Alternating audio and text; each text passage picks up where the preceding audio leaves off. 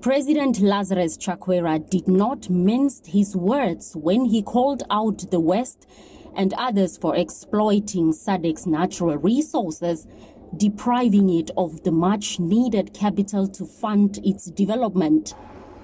The Malawian leader told the Ordinary Summit that SADC and Africa at large must refuse to be shortchanged when they are the ones with the crucial resources.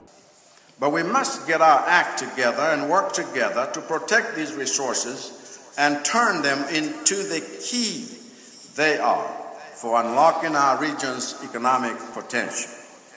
If we do not do that, the forces we all know are already in our region from the West and the East will surely succeed in their intentions to steal those resources from us. I know it is not politically correct to say that. But we should not pretend that these nations are not run by governments with a long history and track record of theft.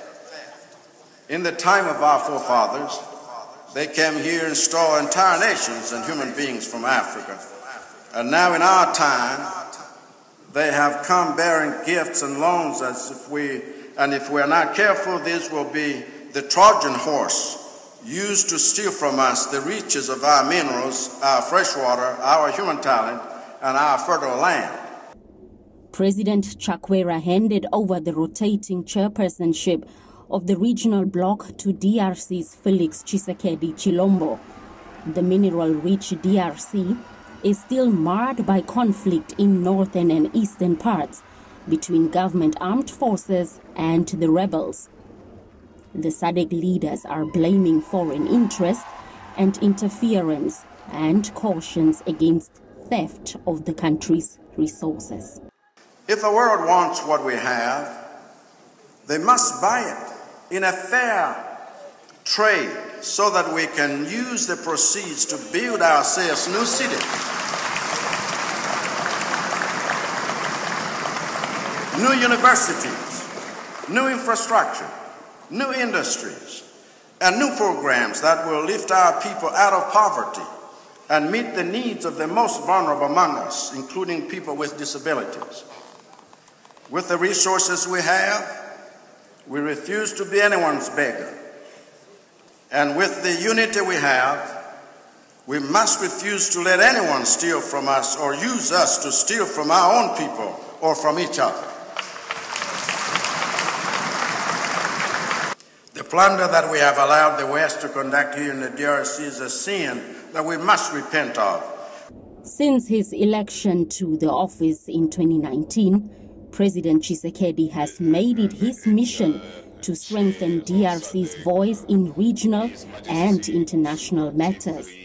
As the chair of SADC, he pledged to work with all member states to maintain the non-negotiable values of the bloc. Tshisekedi also used the platform to condemn Rwanda's aggression in the eastern border areas.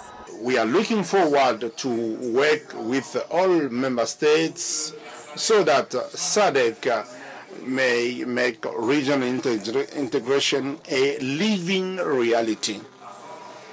Before I close my speech, please allow me to thank our community, SADC, for its solidarity with the Congolese people at the time when our country is a victim of a coward aggression from its neighbor, the Rwanda. The Ordinary Summit is further expected to provide post-COVID-19 economic recovery roadmap and the overall status in the region. Member states are also deliberating the working structure of the SADC Humanitarian and Emergency Operations Center that is to be based in Mozambique. Blanche Koreses, NBC News, Kinshasa, DRC.